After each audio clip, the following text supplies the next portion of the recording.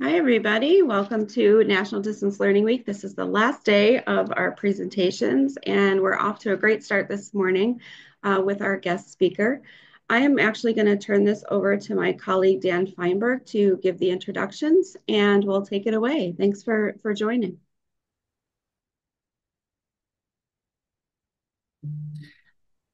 Aaron, why don't you go ahead? I'm sorry. Oh, no worries. I can do it. Yep. Um, yeah, no problem. So it's my pleasure to introduce our speaker today, Dr. Dan Barrancotta. Dr. Barrancotta is an instructor at Western Governors University in the Education Technology and Instructional Design graduate program and an adjunct instructor at SUNY Genesee Community College, as well as at Niagara University and Bryant Stratton College. So if you're wondering if he has any free time, very, very little. Very Dr. little. Barrancotta also works with the SUNY Center for Professional Development, instructing the SUNY Online Instructional Design Certificate Program. We're really happy that you're part of that program.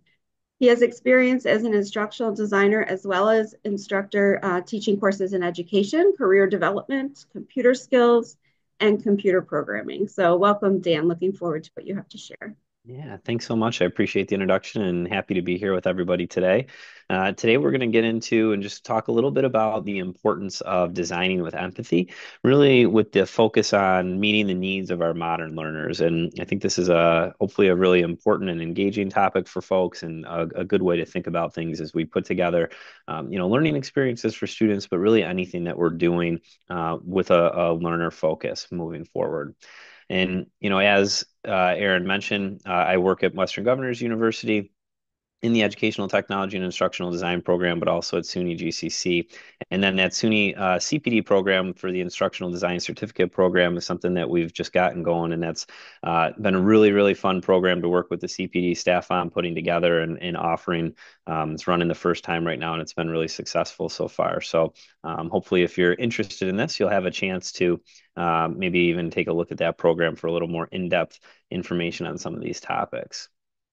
And as we get into talking about the importance of designing with empathy and how we want to try to meet the needs of our modern learners, I think it's always important to kind of take a look backwards to see where we've been and how we've sort of evolved to where we are and what that means for where we're headed in the future. And I like to look at the field of instructional design sort of holistically in the way things have shifted and focused over time to try to continue to adapt and meet the needs of those modern learners because as we know, things change over time. We're provided with new problems, with new solutions, with new information, with new desires, and with all of that, we need to sort of adapt and stay current in what we're doing. So, this overall field, the idea of instructional design, has sort of shifted really from the development in the World War II era to where we're at now, and we've kind of had some buzzwords pop up throughout those different phases, and I think those buzzwords and those ideas lead to an understanding of the focus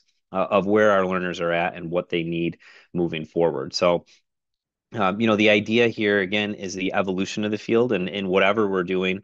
I really like this quote here. The point of human evolution is adapting to circumstance, not letting go of the old, but adapting it is necessary. And that's what we're doing with instructional design and where the focus here on empathy is going to come in today. How can we take what we've been doing, for 80 years in this field, but really adapt to fit the needs of what we need to do today?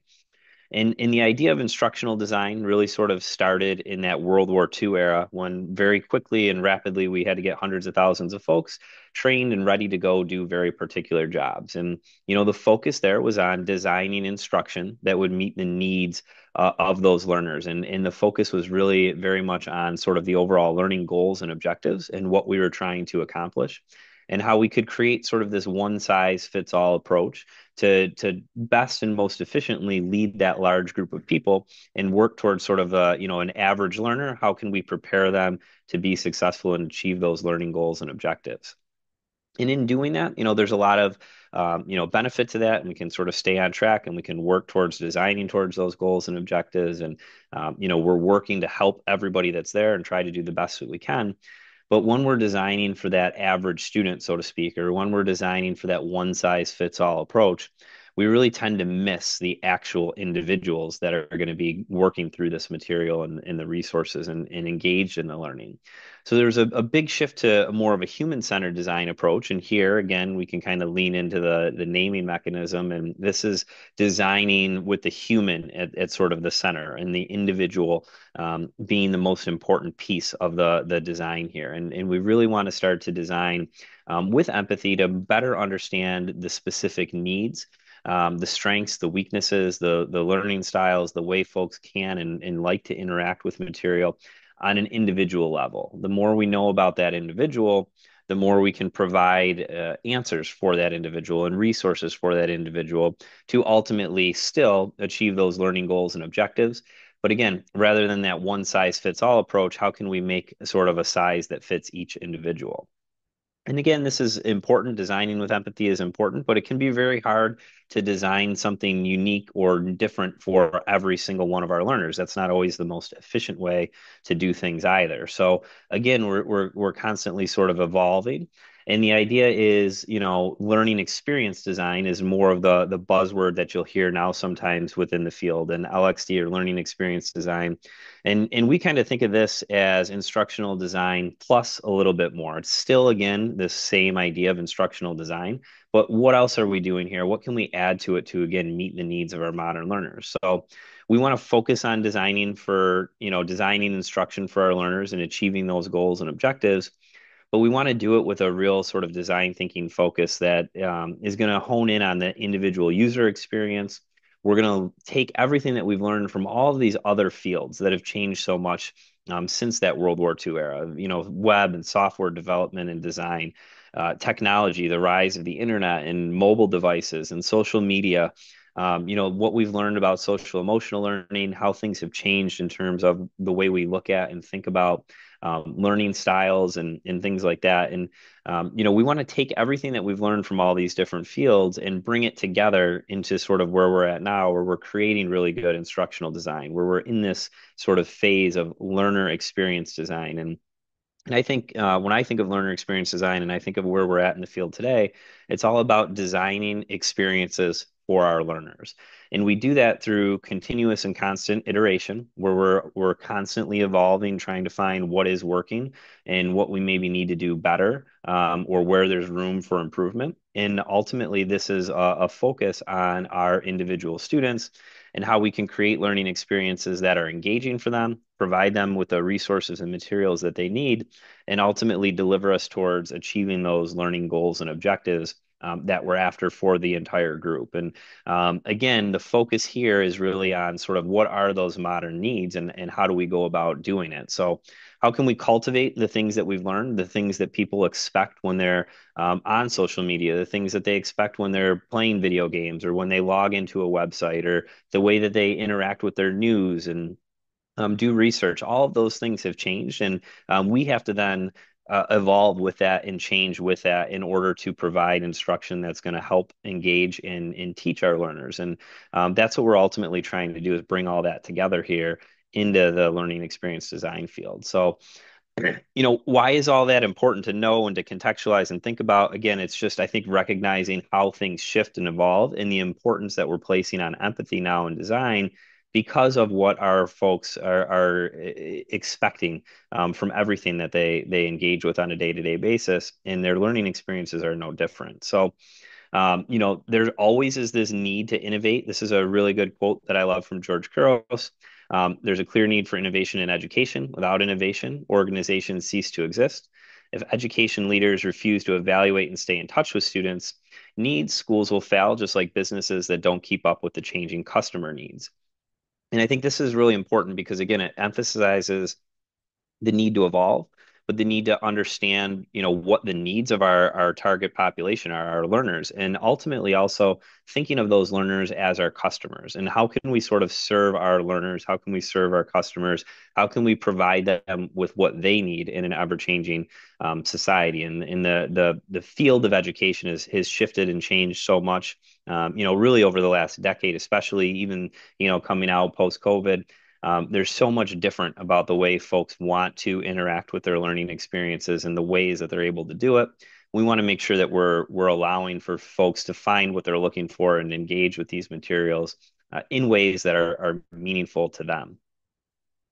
The analogy that I like to use here to kind of sort of set the stage for this is if we think about, how we have shopped historically compared to how we tend to shop now. And if we think about, going back several years, we were more focused on going to those big box stores for the holidays and for our shopping where, you'd go to a store like J.C. Penney's or Bon-Ton or Macy's and the store was put together by some folks that spent a lot of time thinking about what's the best way to put this store together, to lay it out, the types of materials and goods that we want to sell, the sizes, the colors, the style. How are we going to put these, near entrances and exits, and how are we going to put all this together? But we're creating one store, and we're creating that one store for anybody that might come into the store. And it's the same experience for every one of our shoppers, and all of our shoppers are required to go to that store and it's we don't know necessarily if they're going to have what we're looking for, if our size or style or color is going to be there. We're all experiencing that shopping in the same way. We all walk in the same door and we all have access to the same goods and merchandise. It's all presented to us in the same way. We all have to go there at the same hours that the store is open.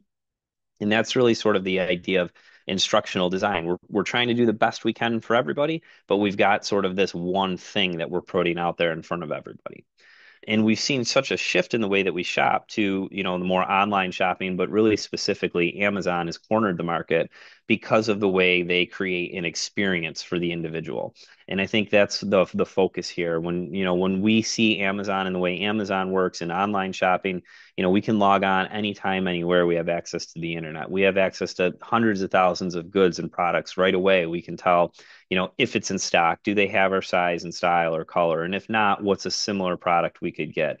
They've solved the issues of hassle-free shipping and returns and things like that. And I think the most important thing to take away here is, if all of us were to pull up Amazon accounts right now, we would all see very different things because Amazon is focused on your experience and finding what you need and what you want and what you've looked for. So they're going to take a look at those previous search histories, previous purchases. They're going to prompt you with things that you might need next.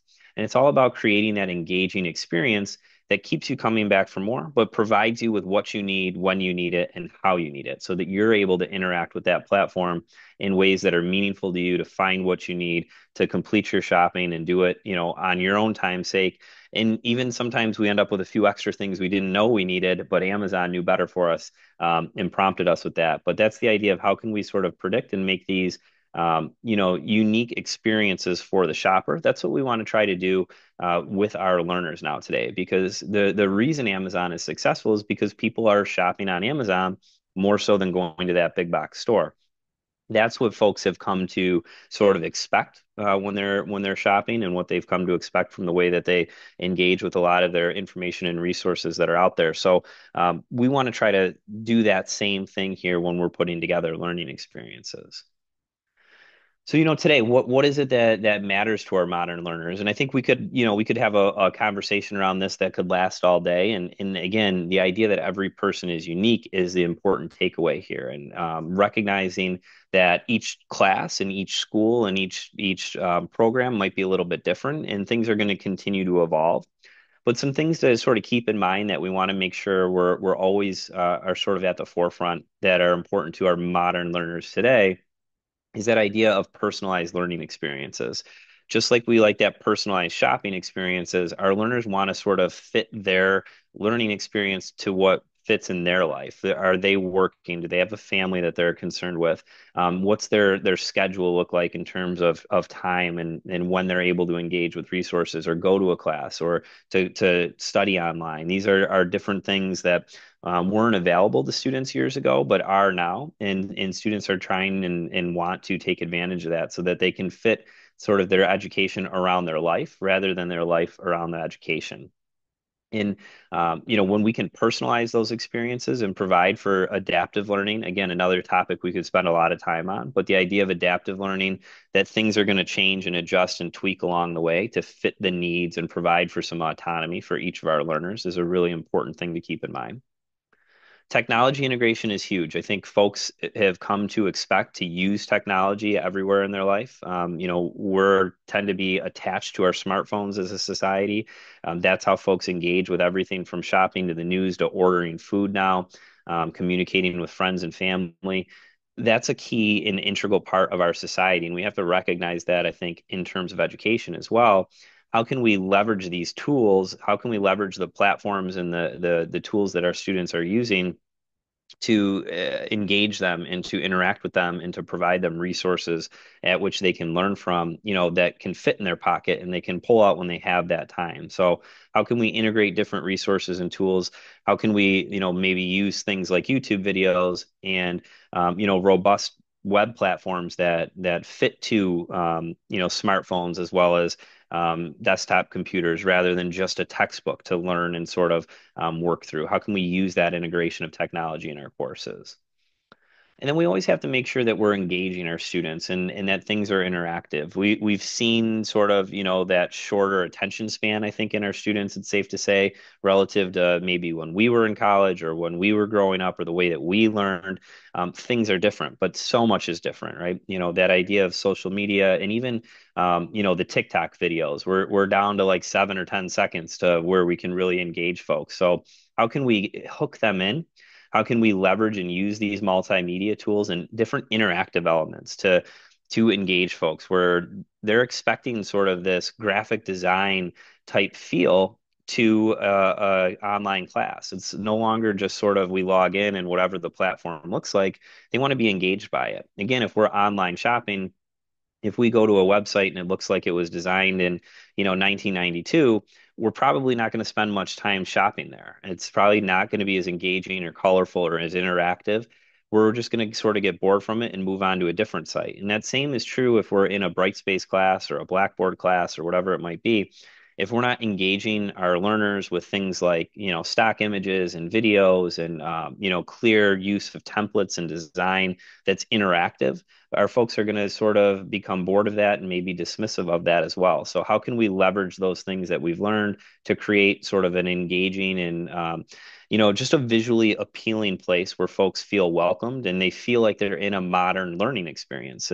They're going to sort of equate that. What does this look like compared to what do I see in other places when I'm on the internet? And if it doesn't line up, if this looks sort of old and dated, whether the content is or not, that's going to be sort of the feeling that leaves with our students. So, keeping them engaged, keeping things looking current, I think is really important. And then how can we continue to engage folks? Folks do still, I think, really enjoy, that collaborative experience and working with their peers.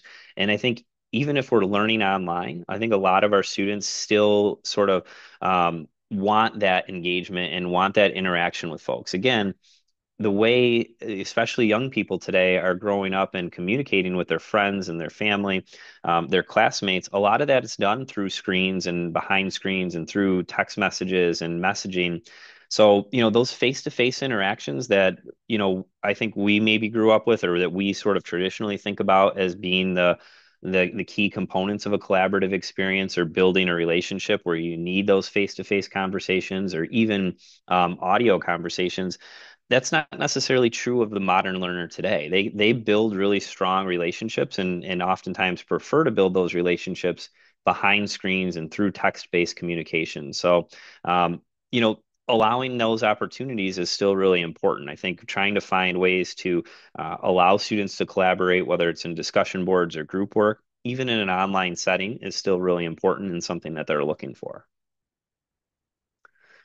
Inclusivity and diversity and providing for equity are obviously the key cornerstones of anything that we're doing anywhere, but that's again important here to our modern learners as well. That idea of an inclusive environment where everybody's sort of welcomed, but there's something here for everyone, where it's inclusivity and diversity when we think about race, religion, gender, all of these different things, but also in terms of learning as well. And how can we represent these different perspectives, culturally, but academically as well?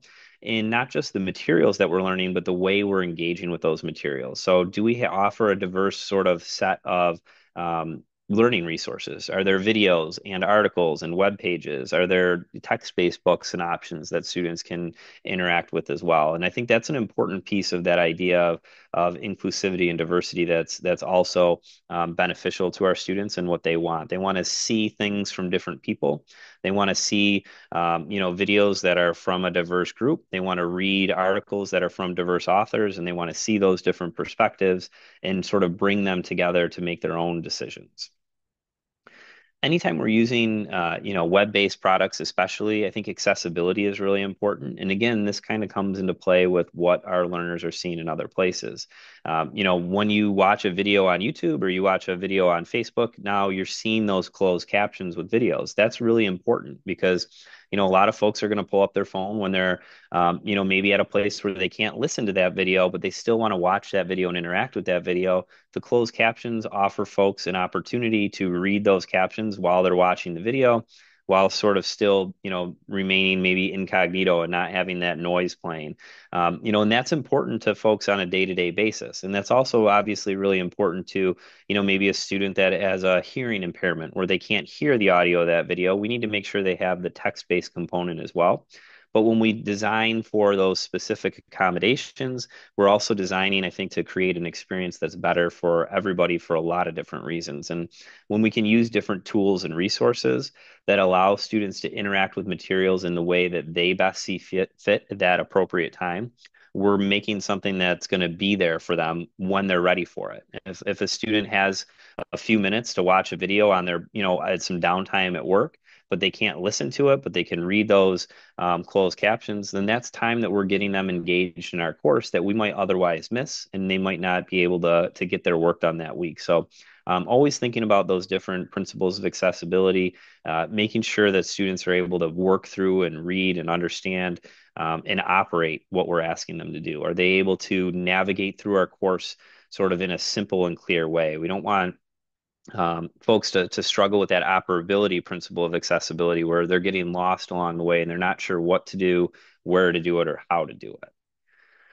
And then our learners are always looking, I think, for a chance to provide feedback, but also get feedback. And in this idea of a feedback loop, I think is really important for us as designers and instructors, but also for our students as learners. How can we create these feedback loops where we're regularly providing feedback in both directions and we're having constructive conversations about what's going on? And I think, the idea here is that we want to continue to teach through our feedback and continue to provide guidance and instruction through our feedback to help point students in directions that they can learn based on their performance, how things are going. We can identify strengths and weaknesses, and we can provide feedback that's going to push them towards achieving those learning goals and objectives.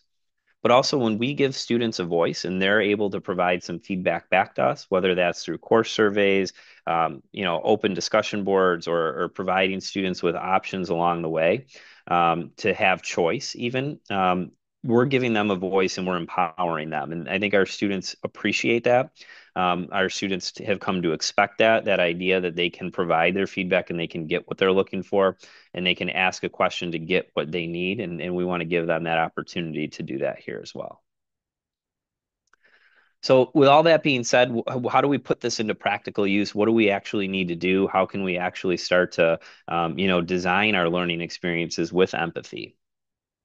And I think that's where the design thinking model comes into play and the idea that we want to sort of shift to this non-linear approach that really hones in and focuses on iterative design. And when I say non-linear, I mean that we're not going to follow a specific order where we have to go step A, B, C, and D, and what we've, sort of finished with is what we're stuck with.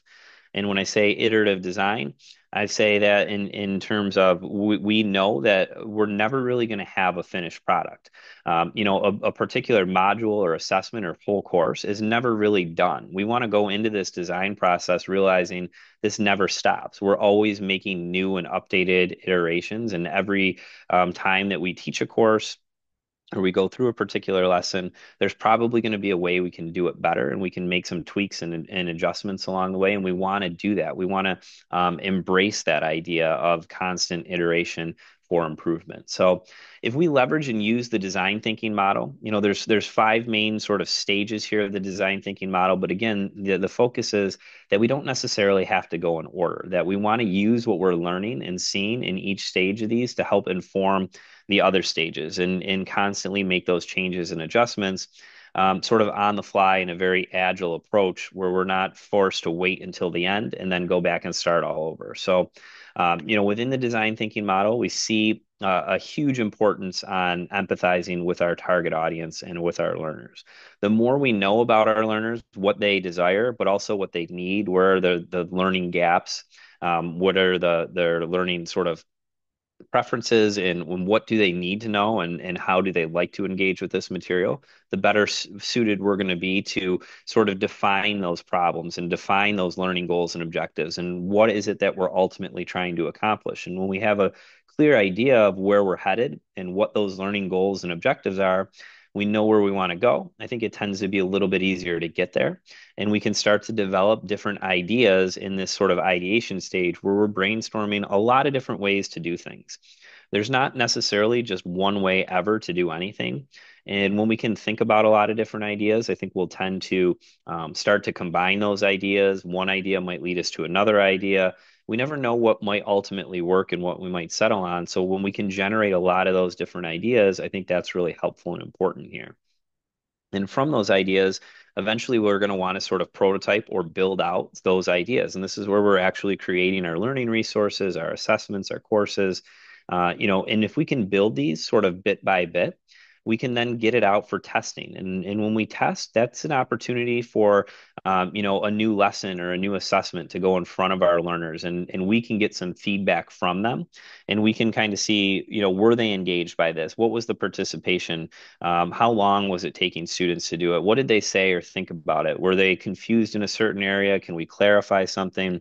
Is there another way we can do it? Can we solicit uh, feedback right from our students and give them an opportunity to share their ideas and thoughts on that particular learning resource with us? And all of that information that we learn from that testing and that feedback we can use to more, clearly empathize and define with our learners. We can generate new ideas and build out different prototypes and then get it back out there for testing. So, when we think about this, I think it's again that idea of constant iteration. If we've got a 10 module class, maybe instead of designing all 10 modules and putting it out in front of our students when we've spent all that time and energy, can we design just one module and get that one module out for testing and see what our students like and what they don't like? How did they interact with this? How were they engaged with this? What worked, what didn't work? And take that information and use that to help us make changes to module one, but also to design module two. So now we're continuing to sort of learn more and more about folks and what they want and what they need. And it's helping us in this sort of step-by-step way where we're designing kind of by chunking and building sort of bit by bit to make sure that we're ultimately getting what we need at the end. And, it's a good way to just kind of think about things, but to make sure that we're being efficient along the way and we're not stuck with a 10 module class at the end that really is sort of, not connecting with who our learners are. But we spent all that time and energy and effort on it, and we're just going to end up sticking with it because that's what we've got. Can we do this sort of in a step by step, more agile way to kind of work through these ideas and find what's going to work for our students? And just in general, what we want to make sure we're always keeping in mind here is with the power of empathy and design and keeping empathy sort of at the forefront is, how can we reflect on what we're doing during that design process, but also during that iteration process and while these courses are running and in front of students? And can we continually to challenge ourselves to solicit feedback and see things from another perspective? Because I think we tend to sort of see things from the way we are looking at it. And, when we put a course together, it makes sense to us because we're the ones that put it together. But is it necessarily going to be clear how to navigate or what's expected of our learners when they look at it? And we've got to put ourselves sort of in their shoes and see things from their perspective. And we have to remember, when we're designing and when we're creating classes and when we're teaching classes that, generally that's going to be something that we're the subject matter expert on. So it makes sense to us. Again, you have likely spent a lot of time learning a particular topic, and that's why you're teaching it. So these ideas are going to sort of connect to you much more clearly than they are to our students. And, what's obvious to you might not be obvious to someone else. So again, putting yourself in those other shoes, as somebody that's learning this for the first time, not somebody that's a veteran teacher in that particular topic. And then I think whenever we're teaching or designing, we have this tendency to do things the way they were done for us. So a lot of times we teach the way we learned. We use our past teachers or instructors or faculty members sort of as examples for what to do. And we do that even subconsciously sometimes. And even when we know that we struggled learning in that particular way, we have a tendency to still sort of take that, lecture style, for instance, and use that and push that onto our students. And I think it's really important to recognize that just because we learned this way or it was done in the past doesn't mean that's the way we should be doing it today. Again, so much has changed. You can go back and think 80 years to the beginning of instructional design. You can go back and think 30 or 40 years to the rise of the internet. You can go back and think, 15 or 20 years to the rise of smartphones. You can go back just 3 or 4 years and think about, COVID and the pandemic and the way remote learning changed. So much is changing and continuing to evolve. What worked previously is very likely not the best way to do things today. And, our younger students especially are growing up in a very different age and style. They're coming of age using these different technology tools and interacting with materials in different ways. And that's what our modern learners are expecting, and that's what we need to find a way to share with them. And then another thing that I always like to think too and make sure that we recognize is can our students sort of see the forest through the trees? When we're putting together these learning experiences, there's a lot that goes into this. There's a lot that we're asking them to do. But do they understand the big picture? Do they recognize sort of the learning goals and objectives and where they're headed?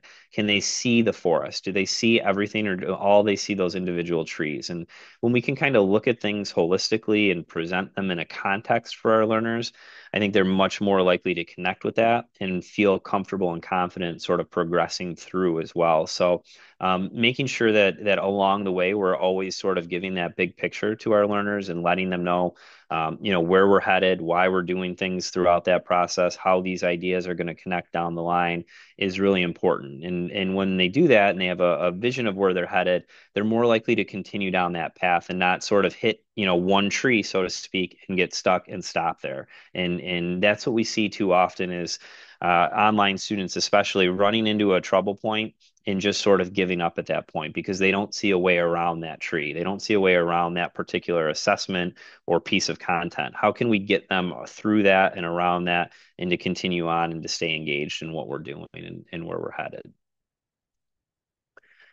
And so, as we're designing, going through that process, I think as you have a good design in place, we want to continue to iterate that and make those changes, as I mentioned. Some things that we can always be asking ourselves and we can be asking of our students are, why am I doing it this way? Is this the best way to do it? Is there a reason why I'm doing this? Is it just because it's the way I've always done it or the way I learned it? Do my students like this? Are they engaged? Are they watching these videos? Are they reading this content? Are they completing this assessment? What are they saying to us?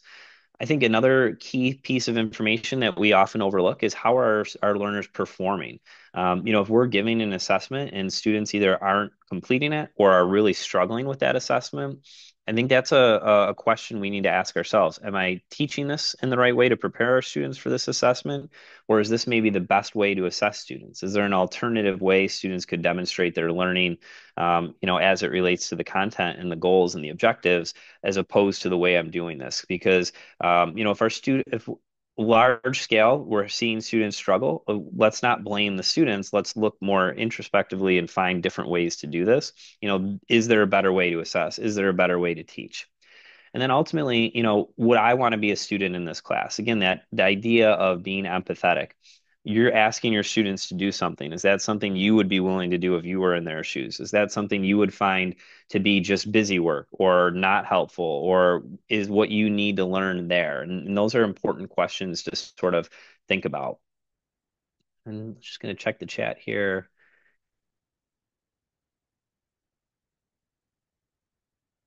Yeah, good question, Aaron. For folks that want to maybe share in the chat, how can we sort of think about these and the things that we're doing is, how the evolution of our learners, what are we doing differently? And I think, again, the idea of like universal design for learning is so important, a topic we could spend weeks on. But the idea of universal design for learning, providing choices in multiple ways to engage and represent and show our learning is important. And different students learn in different ways. Different students want to share their learning in different ways. Do we have to have students write an essay, or could they record a podcast or make a infographic? Are there different ways in which they can do things? Those might engage folks more and they might want to do that and be more likely to demonstrate their learning, which at the end of the day is what we're after. We want to see sort of folks that are learning, folks that are improving, and as it relates to the learning goals and objectives.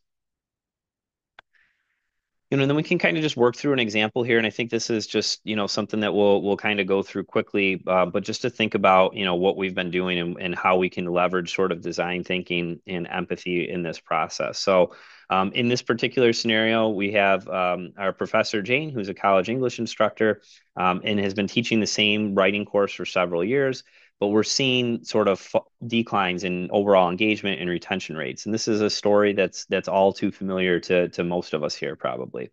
So I think we recognize that there's a need maybe to revamp the course. Maybe it's, within that transition into Brightspace now in SUNY, is this is an opportunity to update our courses. And how are we going to go about doing that?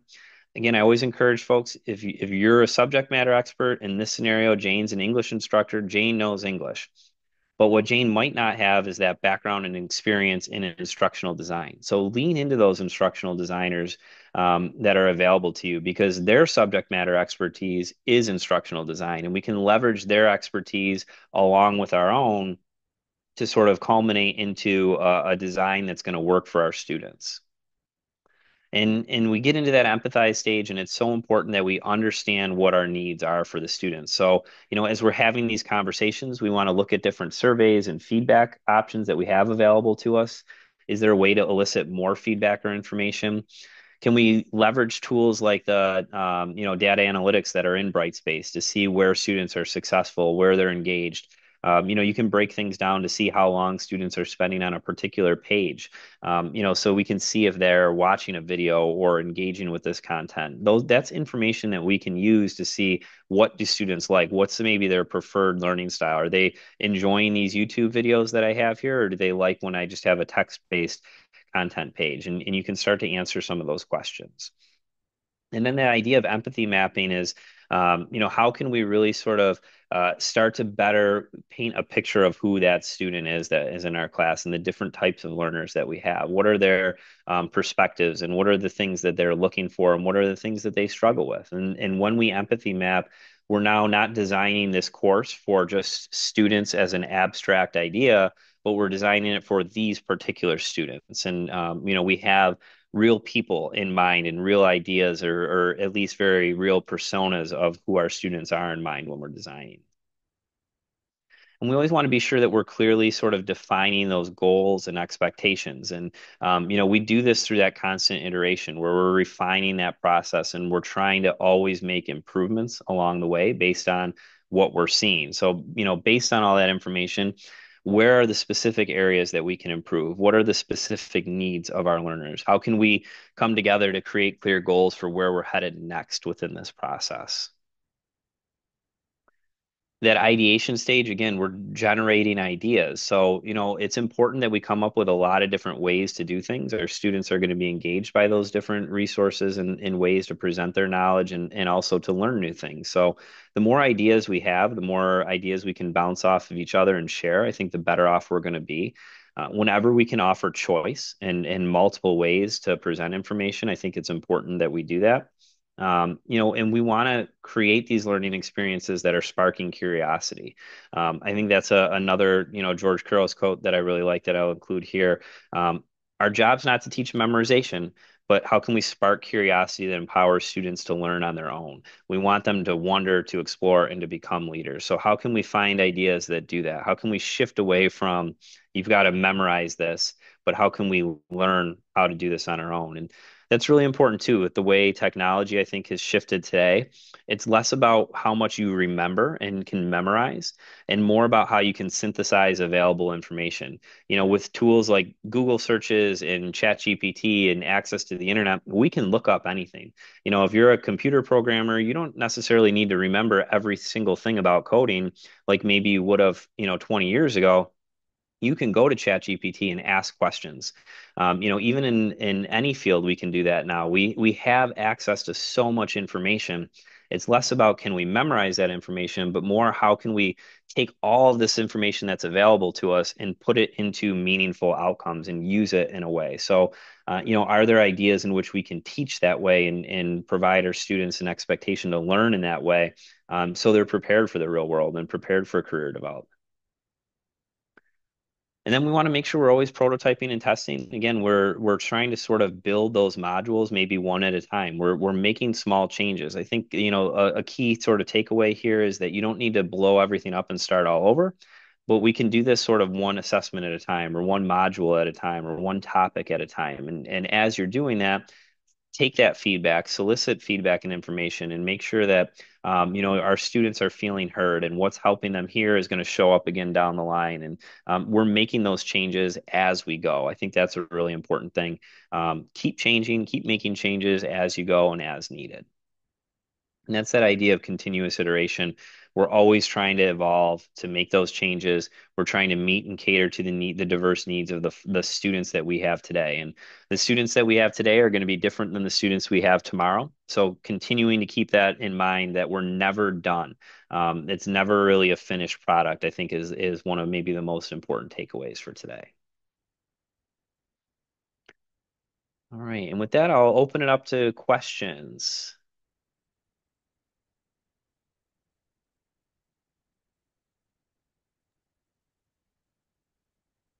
Just going through some of the conversation in the Yeah. chat too, Dan, about examples that people are doing, and giving choice is really appreciated.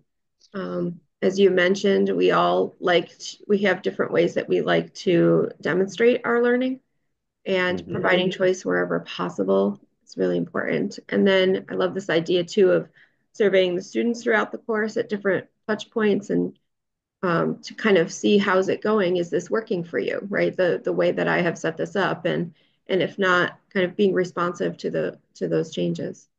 Yeah, Yeah. absolutely. Any questions or anything else anybody wants to share?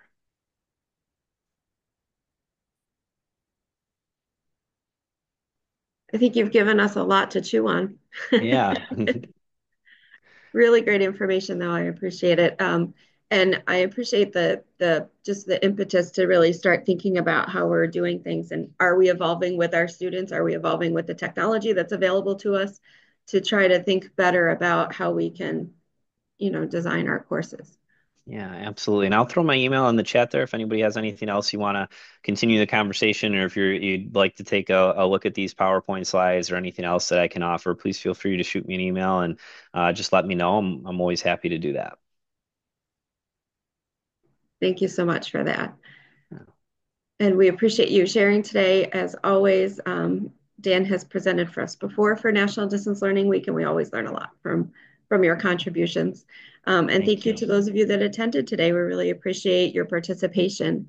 We do have a couple more sessions today, and I'll put the link in the chat if you want to take a look at those. One is actually coming up at 11, and I'm going to keep the Zoom room open for that. So if anybody wanted to stay, you can. That is on International Color Connection, which is actually a showcase of a teaching collaboration between students in Mexico and New York who studied the meaning of color in their daily lives, and then they collaborated on international and intercultural activities. So it should be very interesting. And there are other events through the United States Distance Learning Association if you're interested in checking out things around the country this week as well. Thank you so much, Dan, and everyone else. Have a wonderful rest of your day and a good weekend.